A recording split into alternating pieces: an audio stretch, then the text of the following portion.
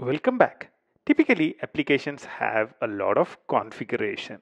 For example, in the data layer, you might be talking to a database.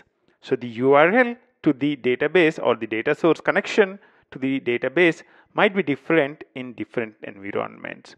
Also, the external services that you talk to might be different in different environments. So the service you'd be talking to in dev would be different from the service you'd be talking to in production.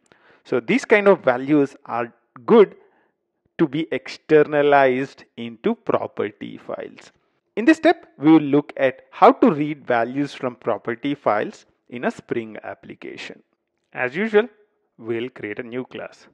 Control N, new class. I would want to call this some external service. I would want to put it in the package.properties. I should have done that earlier itself, but not a problem. Let's do it right now. So now it's in the package properties. And now I would want to actually have a URL. So here I would want to have something called a URL. So this URL, I would want it to be different in different environments. So I would want to get this value from property file. Let's just have a public method in here, void. Let's just say public string return service URL. Typically this would be something like a call service or something like that. For now, let it just return the value which it reads from the property file. So now I'd want to be able to return the URL which is configured in here. Typically the property files which we would use, we'll put it in source main resources. Create a new file here called let's create a new general file. I'll call this app.properties. In here, I would want to be able to configure the value of this URL. So I'll say external.service.url is equal to http:/some server.dev.com/service. Let this be the URL of the external service. Now I would want to read the value from this property value over here. So I would want to read this value over here. So if you want to read the value from a property file, the way you would do that is use an annotation called @value. Over here, I can pass this within the double quotes. Now I can import the @value annotation in, and also what I would need to do is actually have a specific syntax that I would need to follow. You have to put it between $open brace and close brace. So this is something which a lot of people make a mistake with. So if you don't have this, then this will not really work.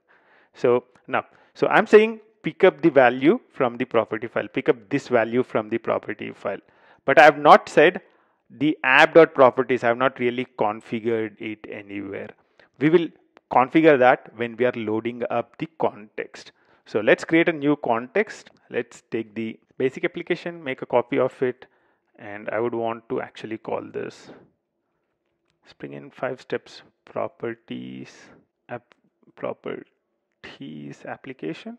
Let's close everything else and open this one up. Properties application, and over here what we would want to do is we would want to say that I would want to load in app.properties. That's number one. So I would want to load in app.properties. We need to define that in here. Other than that, I would want to load the some external service bean.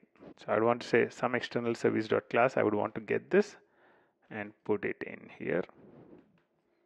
And let's rename this. I'll just call this service. Let's organize the imports so that I get the some external service.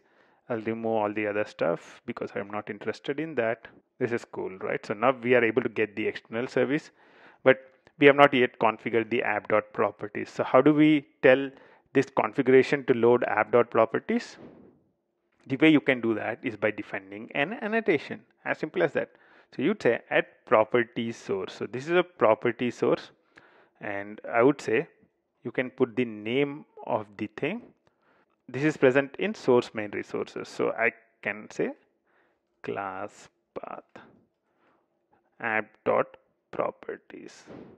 Now run as Java application. Let's see if it's picking up the value from the property file. Oops, it's saying no some external service available. What is the reason? Think about it. Because we don't have an add component here. As simple as that.